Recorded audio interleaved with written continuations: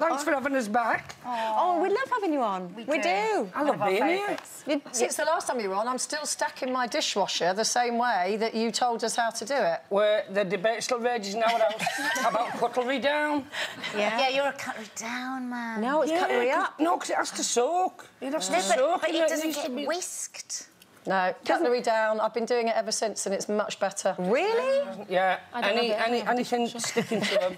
Gone. It's gone, right. Yeah. You heard it here second, because we've already talked about it. And baby bowls, you need the bowl, and then you need a heavier bowl on top, or else it just rattles round inside and causes fire. But then do you have to put a clean bowl on top of the baby bowl? Well, then it'll never clean. Just save your breakfast bowls from earlier and then put that over.